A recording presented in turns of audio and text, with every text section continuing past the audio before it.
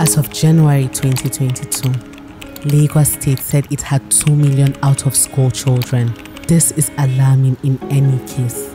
But when you compare Lagos's number to Nigeria's total 10.5 million out-of-school children, the alarm becomes even louder. A state renowned for unending traffic and attendant traffic robberies, hooliganism, armed robbery, and other life-threatening activities is not limiting these risks to only adults. This is Lagos, and everybody must hustle. Not even children are excluded. Young children roaming the streets is not an uncommon sight around Nigeria, but it is not a sight to get comfortable with. It would seem, however, that Lagos is not only comfortable with this sight, but embraces it.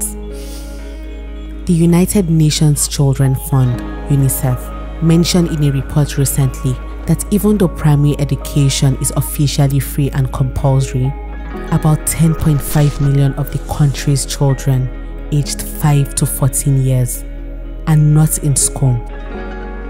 Only 61% of 6 to 11-year-olds regularly attend primary school, and only 35.6% of children aged 36 to 59 months receive early childhood education.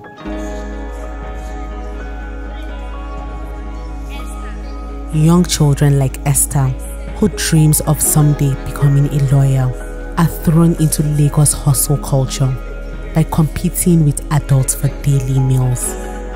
Children like Esther are not always orphans or abandoned. In fact, their enterprise is often funded and supported by their parents, who also have to work under excruciating conditions to make a living. The total worth of Esther's groundnut wares, as she tells Human Angle, is just 4,000 naira. While it may seem like a small amount, over 40% of Nigerians live below the poverty line of just $1 per day, which is about 500 naira. This, sadly, is still higher than the profits Esther makes daily. Esther hopes that reading at home after hawking will set her on the path to achieving her dreams, but she walks a tightrope.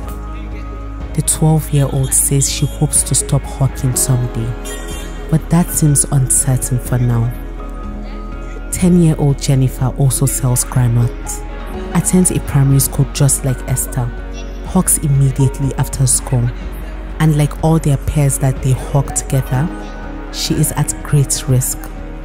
Traffic robbery continues to rise in Lagos, as does child abuse, with these children being exposed to attacks, assault, rape, bullying, among others. Ritual killings and abductions are also at a record high, with more deaths pervading new spaces. As adults in Lagos risk their lives daily, so do children like Esther and Jennifer. Jennifer's parents, she says, are also involved in the non-stop hustle of Lagos, with her mom being a hawker and her dad being a motorcycle rider. But their economic predicament is still no justification for the lives she and her other siblings, who also hawk, are exposed to. Lagos, unfortunately, is currently not about what should be, but about what is. And these children are the vestiges of this non-stop chaos.